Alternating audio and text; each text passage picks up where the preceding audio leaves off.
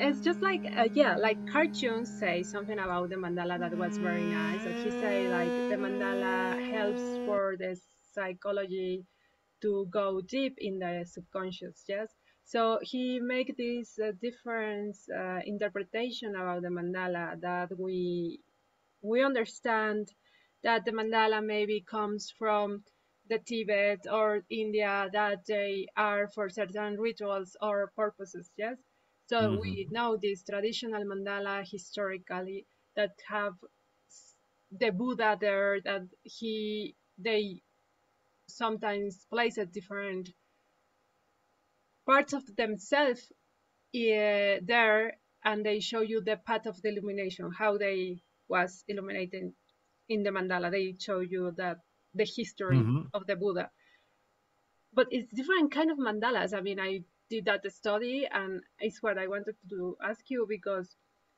I mean, I become to say, well, it's like a mathematical mandala, and maybe this mathematical mandala have to be with music, yes, but music from, like you say, from here, Occident, or I don't know, West, is different. Or I don't know if I am mistaken, or how is working this mandala music. That I mean, how is the notes? How is the rhythm? I mean, because have to be a harmony and have to be a cycle that go in infinite, but have to be in order. Yes, is what I understand about the mandala. Because if the mandala go in not order, then will be like totally breaking the law of the universe. That is not anymore a mandala. That will be a disorder in the mind and in the universe. Will be something that will you have to take attention. So for this reason, I don't know if you understand me. I explain myself, or yes.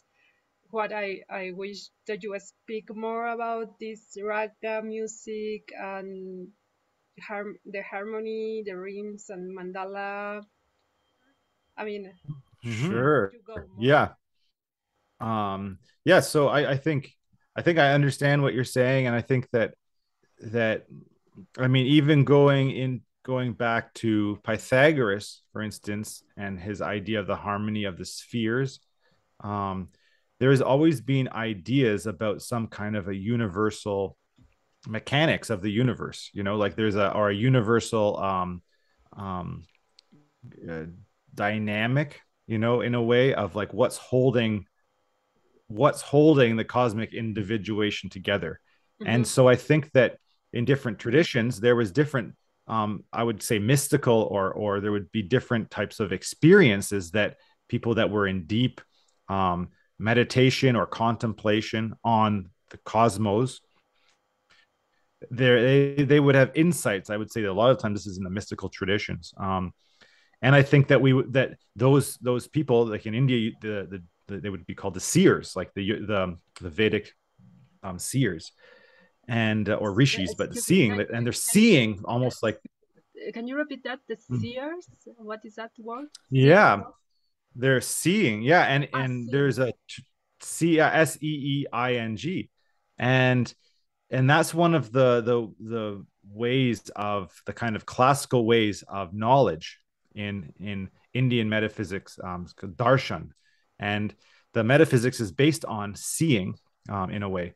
So they're called seers. It can also be called shruti, which is hearing, which is sort of like hearing the word of the divine or hearing the word of your guru in a way. So there's these types of knowledge, and I think that all over the world there would have been these kind of mystical or cosmic kind of experiences in which people, and that people would then express through art, through myth, um, and so that would be one way to kind of understand at a certain point in time that there was an experience that was either held as a possibility of experience or was then cultivated and shared as a condition of experience or of a more illumined experience, right? And so I think that the ragas have some kind of at least some kind of ideological root in that, like in the Vedic culture.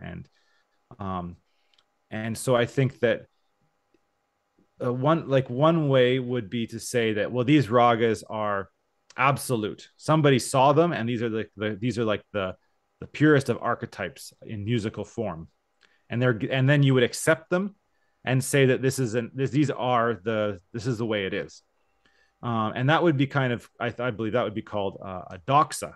You're going to assume that's absolutely correct, and you take that on as being, this is the highest essence of the raga, and we will do that.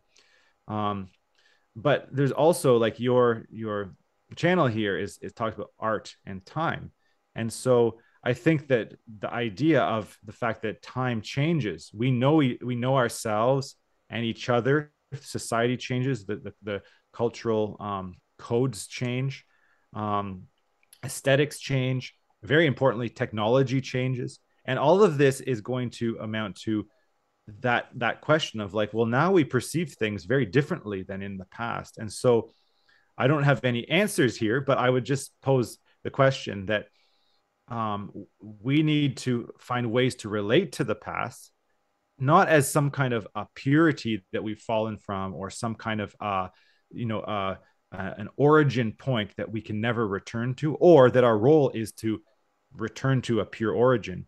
It's more like relating to the past and respecting the past with all the reverence that we can and respect, and also saying, well, we are unique in a unique period of time. And so how is it that this tradition can kind of resonate with us to create a new future? And I think that I'm involved in this question, which is really like, are there absolute raga structures that are, or is there even an absolute mathematical law to the universe? The overtone series in music is a good example. It's a scientific law that this is the way that sound is made up of overtones. So every one sound that you hear is actually a whole, theoretically an infinite series of sounds that all are based on the same mathematical structure.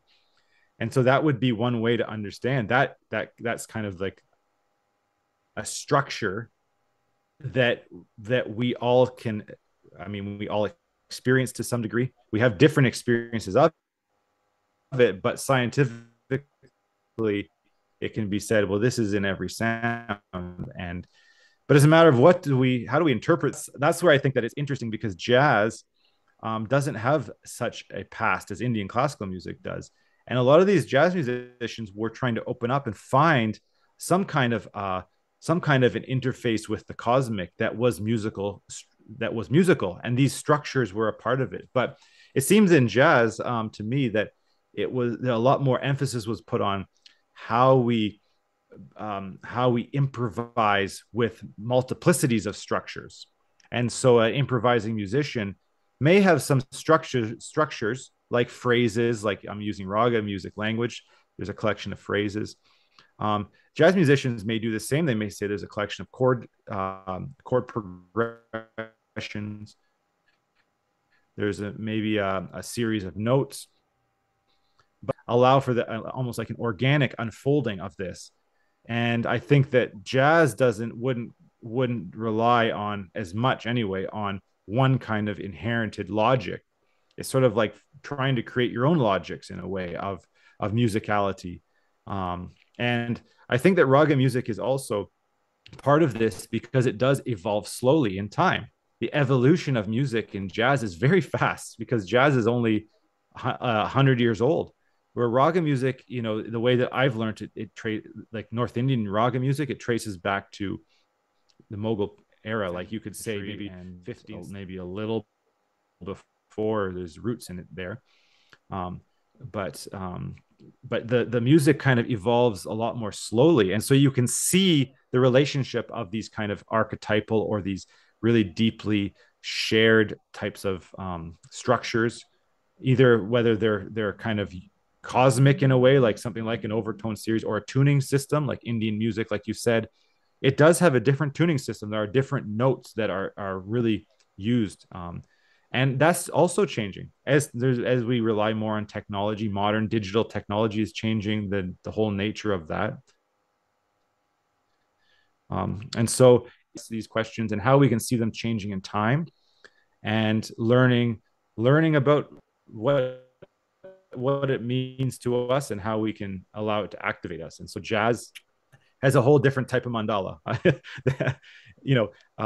than raga music. But I still think that the model of the mandala was very interesting, and it could be applied to both. Yeah.